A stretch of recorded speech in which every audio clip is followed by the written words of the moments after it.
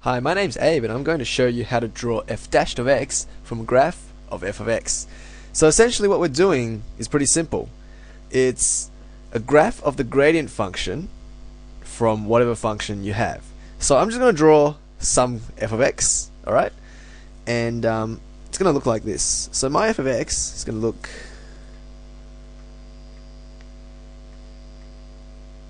like that.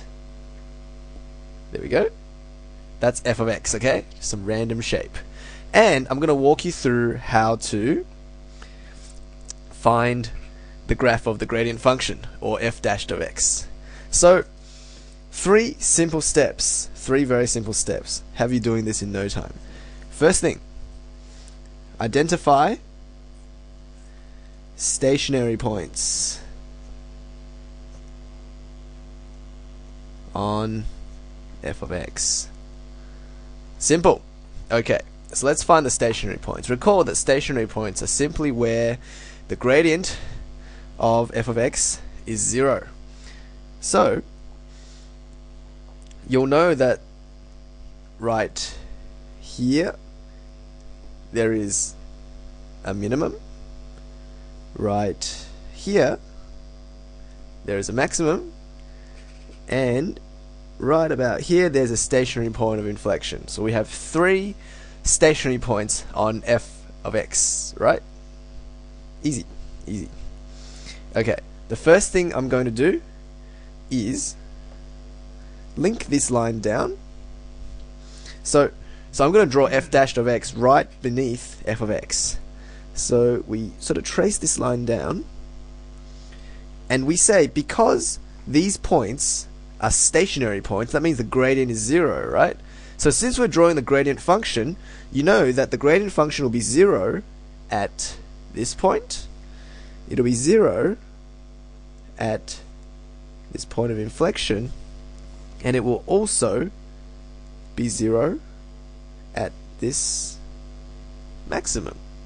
That makes sense, doesn't it? So basically where the gradient is 0, f dash of x should equal 0. Okay, cool. So that's the first part. Pretty simple. Second point. Find the regions on f of x with positive or negative gradient. So you want to cut up your f of x into different slots, different parts, and each part's going to either have positive gradient or negative gradient, right? So let's start from the very left. Firstly, this part. What does it have? The gradient there, you see that the line's pointing downwards if you go from left to right, so the gradient is negative.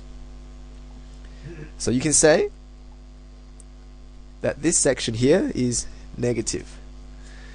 Moving across, this section here, if you go from left to right, you'll see that it goes up, right?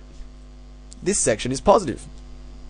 Notice that you're pretty much dividing the line according to the stationary points that we have.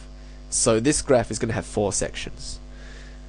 So this section is positive, so I'll mark that positive. Now what about this third section? Positive again, isn't it? Because you have a point of inflection. So again, mark this line positive. And finally, I meant to rub out that green thing, but that's okay. Finally, this last section here,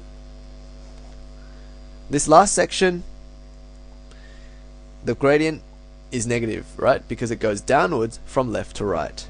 So this last part is negative. Okay, easy. So that's the second step out of the way. The last step is really putting all of our information together. So basically, draw line that fits the regions, the positive or negative regions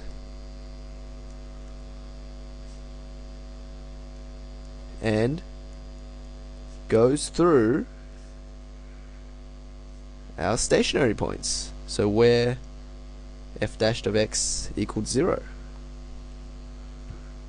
Yeah? So very simple.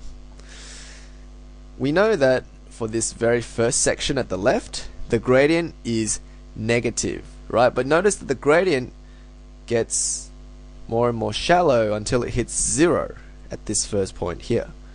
So I'm just going to maybe just label my points A, B, C, just to make life easy.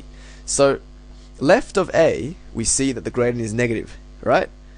But it's increasing and hits 0 at A. So we're going to do this. I'm just going to do this.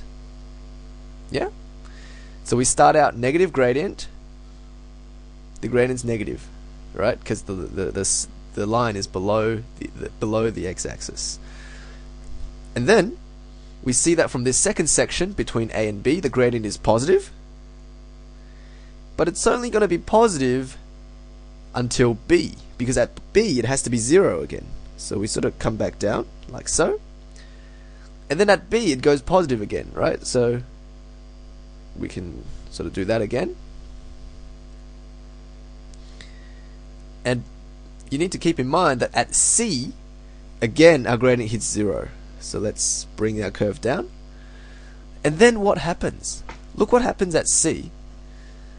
It crosses the line, it goes into negative, right? But what happens, say, about here? Around there, you see that the gradient is still negative, but not very negative. In fact, it almost goes flat. So what you want to demonstrate is that you really know your stuff, and so you see that the gradient, initially as it passes C, it goes negative, quite negative, but then it sort of like turns back on itself and gets less negative, and then sort of approaches 0, doesn't it? As our curve, as it sort of plays out. So it kind of does this. It does something like this. So at sort of like this area here, the curve is almost flat. The gradient is almost 0, and we represent that down here, where the gradient is still negative, but very close to 0. Cool. And so that's it. That's drawing the gradient function from the original function. 3 easy steps. Hope you've enjoyed yourself. I'll see you next time.